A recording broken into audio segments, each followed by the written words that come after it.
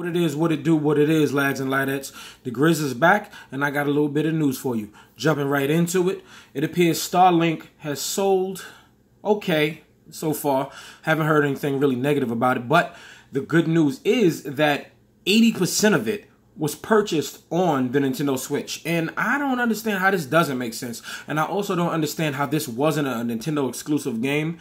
But, you know, you want to appeal to a larger crowd, but here's what I am hoping. I'm not saying I hope that the game doesn't sell on other systems. I hope the game sells well enough for a sequel to be made and a sequel to be basically only on the Nintendo Switch. And this way you can maybe give us more Nintendo characters or more like a Star Fox thing, or maybe actually have this studio make a Star Fox game directly, and maybe they can feature some other guest characters or whatever. But this game, I've been playing it. I'm about 10 or so hours in. I'm actually enjoying it. I'm actually kind of almost done. 10 to 15 hours, I want to say. I feel like I'm close to being done. And I'm really enjoying the game. And I think that they can make a quality Star Fox game. They give a change a few things, but I think it's a really good game. And I'm trying to finish it because we are coming up on this Friday. Diablo 3 is being ported to the Nintendo Switch. And given the fact that it's such a grindy game and it's getting ready to be on a Nintendo Switch, I can now finally finish the game and then do some looting if I want to do some grinding and pick up some other things. And speaking of Diablo, the reviews are out and it's been doing fairly well. I've seen nothing below a 9 so far, and that lets me know that it's doing pretty well. Of course, when you're playing portable, it takes a bit of a graphical hit, but the game, it just functions pretty well. Even when you're on screen, a lot of people said that they didn't see any issues different than when people was also playing with them couch co-op. So this excites me. I'll probably mostly be playing by myself, but anybody that wants to pop in and jump in, they are more than welcome, and I'm happy to not see any slowdown. And so yeah, that's oh, you know what? Xbox Live Games with Gold for November has been released today.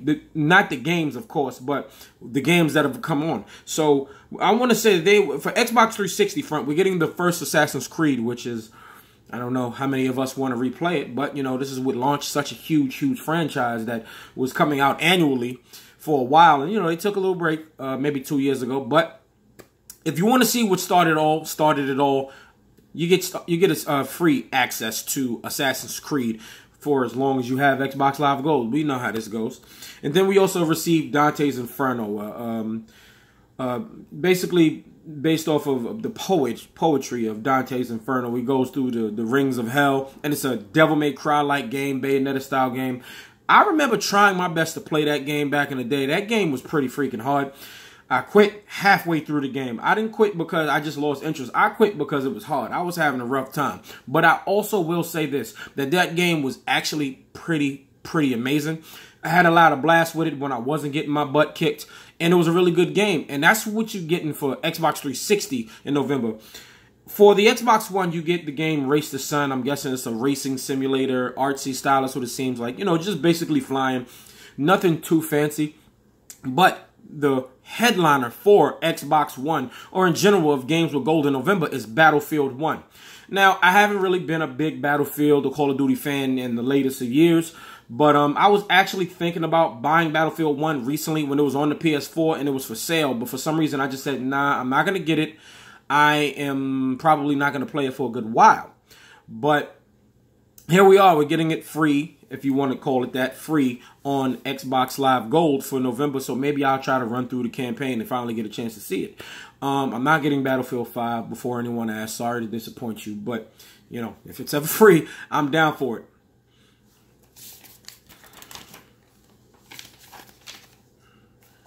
So that's it for the minor news, some of the quick news out of the way. It's something a little bit bigger that I want to go over with. So about a day or so ago, the PlayStation 1 Classic list was released for both Japan and for the West. And man, this is a doozy. So I'm gonna read off the list for, you know, for us North Americans, you know, West. So here's the list, and here it's pretty interesting list, I want to say the least. Okay, so over here we get Battle Arena Toshinden, Cool Borders 2, Destruction Derby, Final Fantasy VII, that's been, you know, re-released dozens of times, so why not? The original Grand Theft Auto, didn't hear a lot about that until, I believe, the London one. Intelligent Cube, I remember that, man. I wasn't ready for that. Jumping Flash. Metal Gear Solid, absolutely, we absolutely needed this game.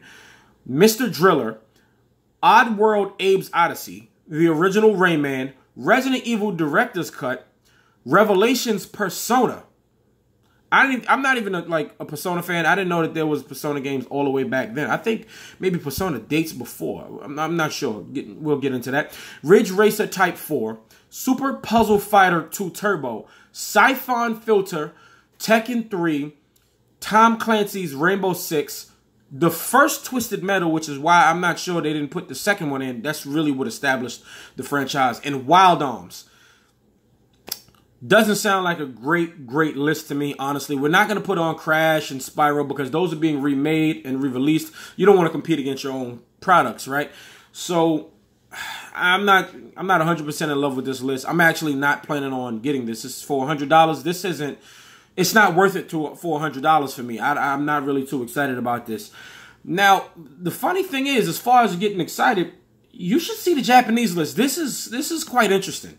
Listen to this list. You have Ark the Lad 2, Biohazard Director's Cut, which is the first Resident Evil, Final Fantasy VII Internationals, Final Fantasy VII, G Darius, Gradius Gaiden, Intelligent Cube, Jumping Flash, Megami Ubunaraku Persona, Be Your True Mind, that's Revelations Persona, I'm guessing, Metal Gear Solid, Mr. Driller, hear me out, Parasite Eve. Why wouldn't that be here? I don't know if there's some type of licensing issue or something like that, but that's quite confusing. I mean, if it's in you know, over there in the East, why can't it come here? I don't know. Ridge Racer Type 4, Saga Frontier, Super Puzzle Fighter, Tekken 3, Toshinden. I'm guessing that's Battle Arena Toshinden. Wild Arms in 11, Psy. I'm not 100% sure what that game is, but Parasite Eve, what else? Saga Frontier, G Darius, Gradius, Gaiden, Armored Core. I mean, come on, man. It's just we deserve that. I don't understand. Does PlayStation not feel like we are deserving? I'm very curious about that, to say the least. That's wow. I mean, some people might want to import, but I'm not sure if. I mean, if you can read kanji, if you can read in Japanese, fine. Or, knock yourself out. I encourage it, absolutely. But theirs sounds a lot more interesting than the American version. I'm not too big on that. I mean, I hope the thing does sell well. But if we can get like something like a PS2 classic, they can make different versions of it. They can give us a mixture of adventure games to the 3D platformers, or they can just give us straight up JRPGs on it, and they can make way more money, because the PS2 was a haven for JRPGs. I'm talking Rogue Galaxy. Okay. Oh, the Hack series. I'm not much of a JRPG. Harvest Moon. Okay, those are coming to mind. I was a big fan of the Musashi sequel hit. Samurai Legend. I own that game still on my PS2. But you can just give us a plethora of... Oh, even the original Odin Sphere. But they re-released that back on PS4. But it was a haven for JRPGs on the PS2, and I think they can release just that. They can release shooters. That's when Killzone came about. Just don't release the bouncer. I have that game, and that game is way worse than I remember. I fiend for that game. It was a launch title. I definitely remember that. I was in 8th grade. I played it then. I was like, oh, this is awesome, and I was mad because I beat it in like 3 hours. And then I recently started to play it, maybe about a year ago, more recent. And I was like, wow, this is terrible. This is just awful. I don't remember this game being so bad. But, yeah, that's just hopes and say, like, this is just a wake-up for them. And maybe we can get the same as Japan get if we ever get a PS2 classic. And our final bit of news today. Just today, Nintendo announced that there will be a Smash Bros. Direct on Thursday, November 1st.